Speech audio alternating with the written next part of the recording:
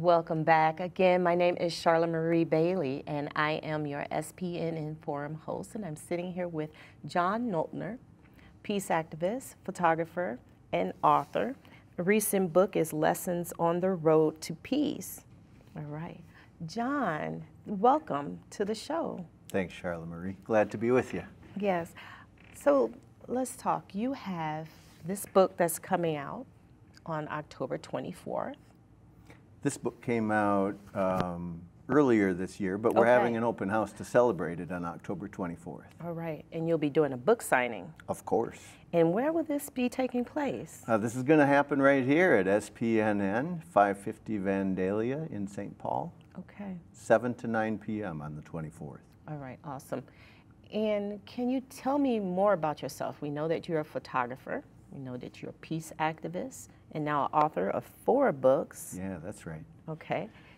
So I've spent my career as a freelance photographer. For a couple of decades, I photographed for national magazines and Fortune 500 companies and travel companies. And about 15 years ago, 2 things happened in my life. The first is that my soul was getting a little hungry. I was frustrated with the quality of our national dialogue and all the things that ask us to think about what separates us. And I wondered if there was something I could do with my photography and storytelling to instead remember what connects us. So that was going on about 2008. And the other thing that was happening is I like to say the economy handed me some free time. That's a good way to put it. Yeah, right. The recession hit the world of freelance photography hard and fast, and my workload dropped quickly and dramatically. And I started doing this storytelling project called A Piece of My Mind, just really as a way to fill my time, to keep active in a creative sense, but also to connect with people through this period that was frankly a little difficult for me to navigate as my workload was dropping. So I started this storytelling project. It has since grown into my life's work. And so like you said, we've now got 4 books, and I've got 5 traveling exhibits that go around the country. And we try to use these stories to rediscover and sort of remind ourselves of the common humanity that we all share. Okay. Now, when you started doing photography, has it changed at all? Have you always taken the same type of photos and they've grown in a way that's geared toward peace, or what does that look like? Yeah, so always as I was photographing, I would find myself, you know, photographing pig farmers one day and musicians the next day and people who were unhoused the day after that, all for stories that were assigned to me for newspapers and magazines. And an interesting thing happened in that process. I started really enjoying that rich variety of the people who I met. Like, I would see the beauty and wisdom in a person who was unhoused as much as I would in a clay sculptor, as much as I would in a brain surgeon. And so as I started hearing some of this angry rhetoric in the world that was trying to frame this division and talk about these people or those people, every time I heard that kind of rhetoric, I thought to myself, I know those people. Those are my friends. Those are folks I know. And that angry rhetoric never squared up with the human beings and the faces that I'd seen and met. And so over time, I think my photography has worked to be more intentional, to celebrate and highlight that beauty and wisdom that's in everybody. And I've tried to be really intentional to tell stories of healing and to tell stories of success. Right, the world is filled with challenges, and we all, you know, could list them off at the drop of a hat. And I think it's important that we address those challenges honestly and directly. But I also believe in my photography and my storytelling that there's a way that we can approach those challenges with a grace and a hope and a belief that something better is possible. And so as my work has evolved, I've really tried to be intentional about amplifying those voices of hope and those stories that maybe can illuminate a better path forward for us. Yes, given a light. Yes, yeah. I can see that. And so now, I would assume that you've always been a peaceful person, and that through Try. your work, because of the angry rhetoric that you heard, it just opened your eyes more to, in a way that you want to help others see people, as human beings. Yeah. Yeah, you know, it's interesting. If you've ever gone out hunting for morel mushrooms in the spring, or if you've been walking along a beach and looking for sand dollars, it can be hard to find the first one. Like, you're not sure what you're looking for, and it can be sort of elusive. But for me, if I'm walking on the beach and I see a sand dollar, I'm like, oh, that's what I'm chasing. And then it's easier to find the next one. All of a sudden, you know how the sunlight sort of reflects off of it. You know how it interrupts the flow of the waves as it's going by. So you start to recognize what you're looking for. And I think in the same way, when we're looking for ways to bridge divides, when we're looking for ways to reduce tension or sort of build community, you start to see these patterns. You start to see the ways that people have been wounded in the world, the ways that our social fabric has been fractured or maybe frayed a little bit, and you start to recognize ways that you can maybe create some healing in that space. Not that you're going to fix the bigger trends or the overarching systemic challenges that we face, but that you can make a human connection with people who are impacted, who've maybe had a different experience than you have, and find ways to build that human connection. And I think the more you do that, the more you recognize it, and you can't really unsee it. You know, when you've recognized somebody's pain, it's hard to unsee that. And I think once we've seen it, we need to acknowledge it, and once we've acknowledged it, we need to address it.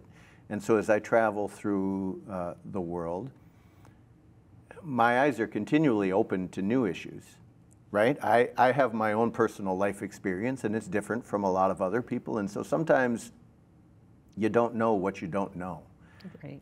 And for me, it's a process of sitting down with people who have had different experiences, who come from different places and live different lives, and being open to listening to that. Not so I can challenge it or correct it or anything, but just so I can hear it, and so I can start to understand it. And through that process, I start to open my eyes up to new possibilities and new connections. And for me, that's exciting. You know, my journalistic journey, whether it's as a writer or a photographer, is that this is my way to explore the world. This is my way to understand things differently. So I find it exciting when I walk into a space and I'm not 100% familiar with how things work. And through the grace and goodness of other people who are willing to open up to me and share some of that, not that I'm ever going to have the same experience of, you know, somebody who's been incarcerated, but I hope that I can have some human compassion. Yes. And if we have an exchange, that I can start to extrapolate some of my experiences of feeling isolated or rejected or challenged in some way, that I can sort of extrapolate that with the story that I'm hearing and begin to get some sense of what that must be like as a human. That's wonderful to hear. And it's encouraging as well, because I've always wanted to travel, but I'm not versed in other languages. And so I become afraid that I'm going to go somewhere and I'm not going to be able to make it. Yeah. But there will be somebody there that's going to be willing to help you out. Boy, I have been blessed by the kindness of strangers and the generosity of others. You know, I was just in New York, and I love to tell this story from a previous trip. My kids were little, we're on the subway, we're riding over to Brooklyn, and we're going to a museum. And this was my first time in New York City, and I travel a lot, so I knew where I was going. But there was a guy standing next to me in the train, and the guy had a lot of tattoos and a lot of piercings, and I felt like he was probably looking at me like, who's this suburban dad hanging out next to me? But also maybe he's thinking, he probably is scared of me, right? Like there's this tension that goes both ways, that we think we're being misunderstood. And I could feel whatever that unspoken thing was, but I'm standing right next to him. So finally I pulled out my map and I leaned over to him and I said, hey, I'm trying to go to this place and I think it's this exit, but I've never been here before. Can you help me out? And it opened up this conversation, and we laughed and we talked, and we got off the train, and my kids said to me, Dad, you knew exactly where we were going. And I said, yeah, but I wanted to have some little human exchange with this guy. Yes. And I think we can do that wherever we go. You know, if I'm standing in the grocery checkout lane, I can turn around to the guy behind me and go, oh man, that ice cream, that's my favorite ice cream. Isn't that great? Yes. And you just look for these opportunities where you can make a human connection. You can make eye contact. You can find a little something to share. And of course, not everybody wants that every day, in every moment. And you can read the room, and you can know, okay, today's not the day for that. But more often than not, it opens this space, and instead of just standing there and looking at our phones or staring at our feet and waiting to get through, we can have a little human exchange. And I think that's beautiful, and it's and it feeds me. You know, that's what gets me excited to go through my days. That's beautiful. And I was talking to you before about ways to spread peace. You know, and little gestures, nothing that's going to overwhelm anyone. And would you agree that this is a way to spread peace? Yeah, absolutely. I mean, we go through our lives sort of skipping along the surface, and we pass people, and we don't make eye contact, and we don't make connection, and we sort of drift through our days like that. And for me, when you make that human connection, there's a little spark, there's a little exchange of energy, and I think that feeds all of us. And I think if our experience of the world is what we see on television and what we are fed by the media, it feels a little like we're doomed sometimes. Yeah. You know, it's discouraging, and I feel that same level of discouragement, but when I'm out in the world and when I'm having these exchanges with folks and when we connect on that really human level, I think that gives us hope. And when there's hope, there's peace. You know, when there's hope, there's the potential for connection. There's a potential that when we find ourselves in conflict, that we can also find a way through it. You know, I love telling this story as well. When my family moved into Bloomington, where we lived for a while, I was unloading boxes in the garage, and a new neighbor walked up and he said, you know, every first Friday of the month we have a block party, and you should come. And I said, okay, but I didn't really give it the attention he wanted. Okay. He goes, no, you should make sure you come. And I'm like, okay. And he goes, I'll tell you why. He said, someday your kids are going to do something stupid. Probably, that's fair. Yeah. I'm going to probably do something stupid. But he said, you know, they're going to ride their bikes through my flower garden, or they're going to accidentally throw a ball through my window. He said, stuff happens. He said, but when that happens, I don't want that to be the first time that I meet you. You know, and I think that's powerful, because we all know there's going to be tension, there's going to be conflict, stuff's going to happen. And if we don't have the foundation of a relationship at that point, we've got no footing to start looking for a solution. But if we've invested the time to build that foundation of a relationship, when difficult things happen, we've got the tools at our disposal to be able to manage them.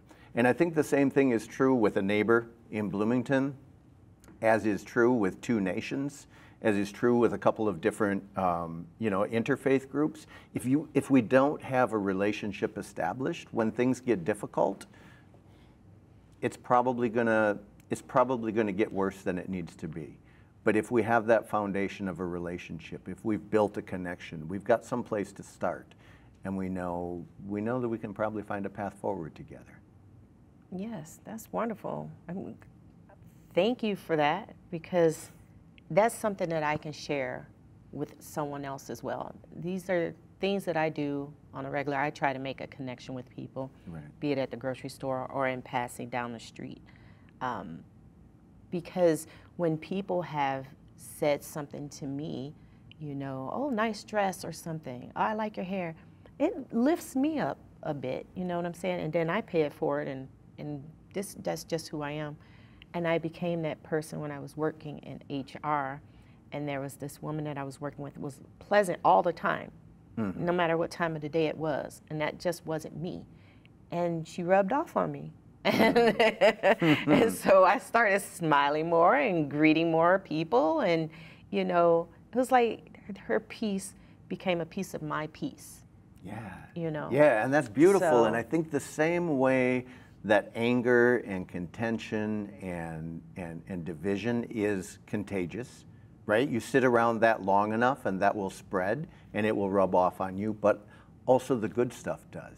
yes. So if you become that person who can create that little bit of peace, can create that positive space, can create that positive energy, that also is contagious and that rubs off. I have a friend in Minneapolis, he's a spoken word artist, Joe Davis.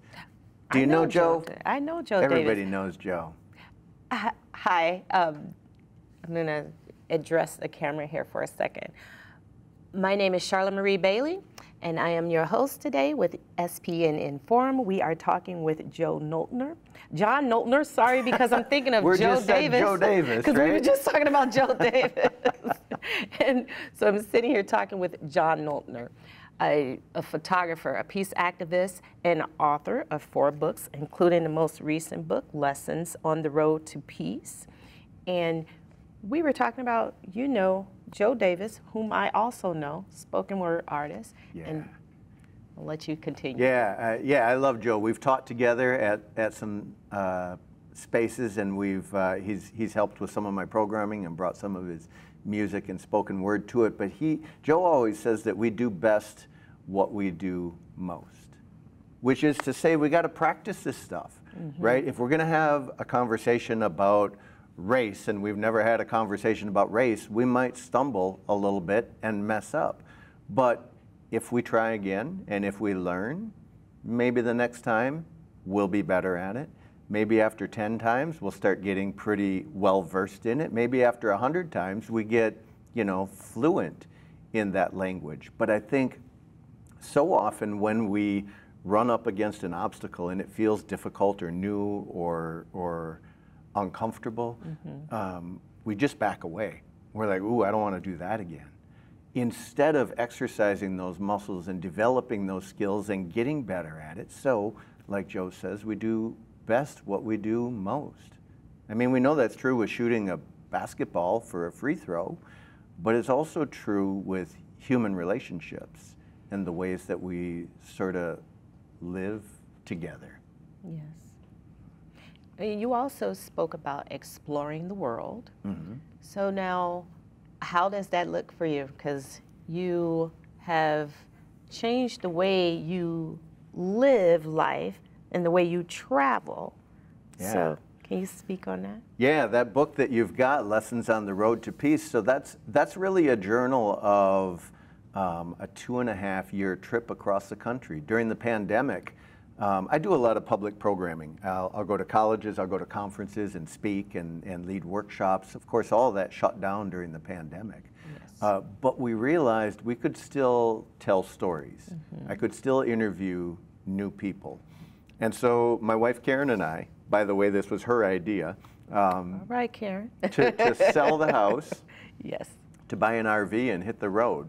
And so that book is from 2.5 years on the road. We drove 93,000 miles across the country, really intentionally visiting a lot of our tension points, going down to the border to talk about immigration, going to Mississippi to talk about moving Confederate monuments, to Skid Row to talk about housing security, but always looking for people who are trying to find creative solutions to some of these really challenging issues. Either people who were directly impacted by these issues or people who were allies and advocates and working in that space, trying to create some sort of positive change. And so the book is really a collection of these stories of the people who we met, as well as some of the journaling of the experience of walking into these places that I was unfamiliar with, being welcomed in, learning along the way, and seeing some new ways about how we can navigate the world. Okay. I love that you're literally on the road. On the road, yeah. Yeah, it was an amazing way to live for a stretch. It was simple, right? We were in a van that was 82 square feet. So you don't have much, a couple of shirts, a couple of pairs of jeans, and just what you need to eat for the next couple of days.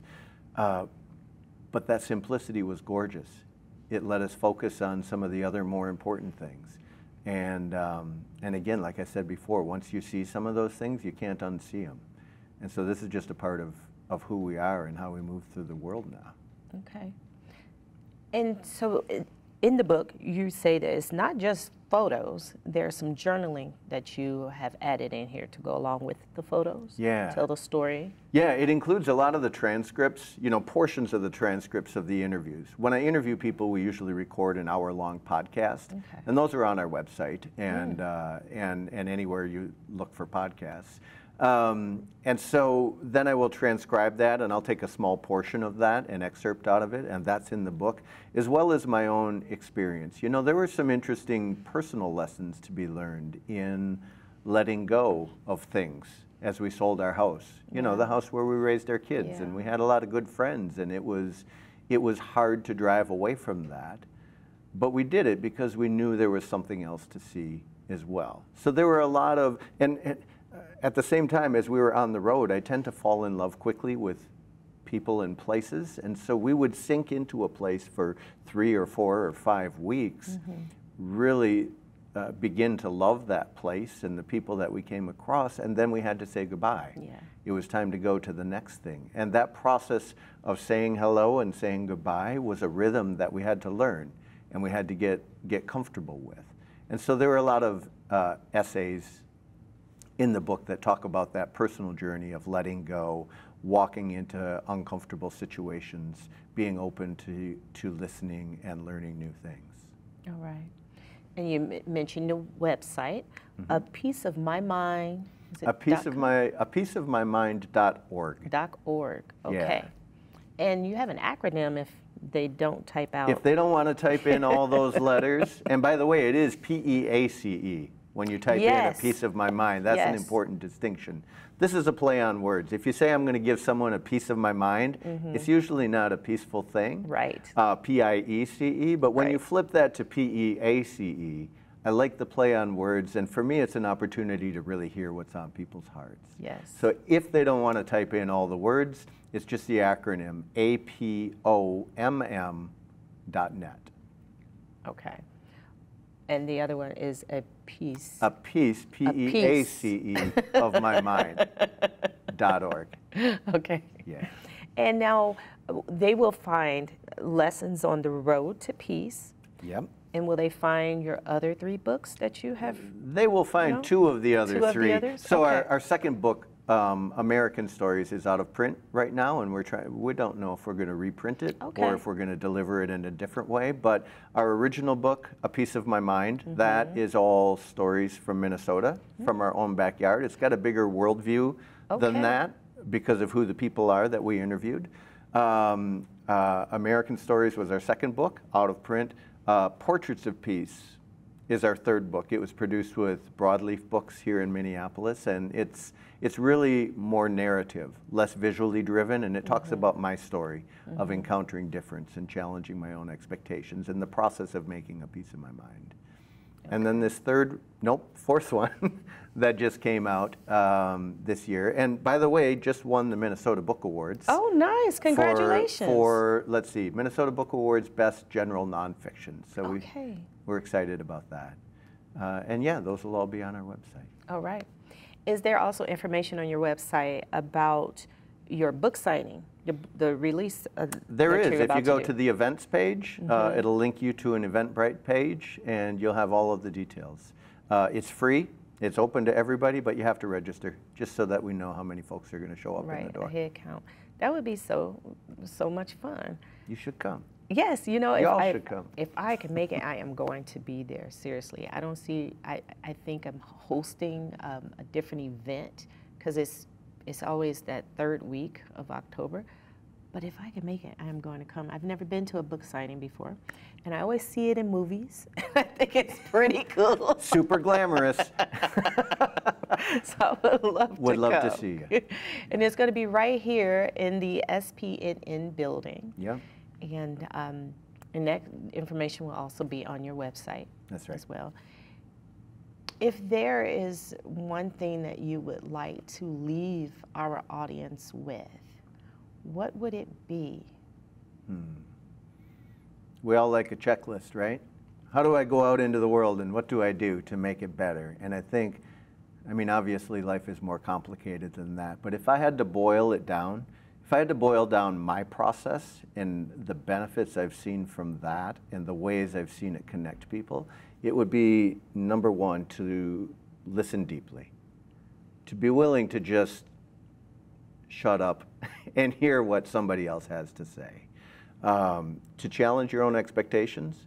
I mean, every interview I go into, I think it's going to be one thing, and when I pay attention, it turns into this other really beautiful thing. And along the way, I understand that some of the things I expected were true about the world might not necessarily be true. So that willingness to let go of our preconceived notion and challenge those expectations. And the third is to stay at the table. Okay. When things get difficult, and they always will, not to walk away. Because when we walk away, the hope of connection walks away with us. But if we can commit to staying at the table and finding a path through and finding some healing in that wound, I think that's where the hope lies for us. Okay. Listen deeply, challenge your own expectations, and stay at the table. All right. And make human connections And make when human connections possible. along the way. Even if you have the answers. Even if you know. Even if you know what where subway you're stop going. you're getting off on, go ahead and talk to Make that the person next to you. connection anyway. Right on. All right.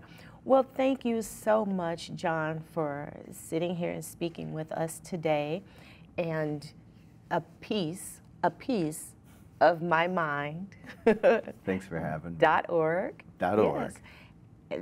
Recent book, October 24th. Will be a book release and a book signing right here at SPNN. Yes. And thank you so much for being on our show today. Great to talk with you. Thanks for having me. Nice talking to you. Take care and be well. Thank you for joining us.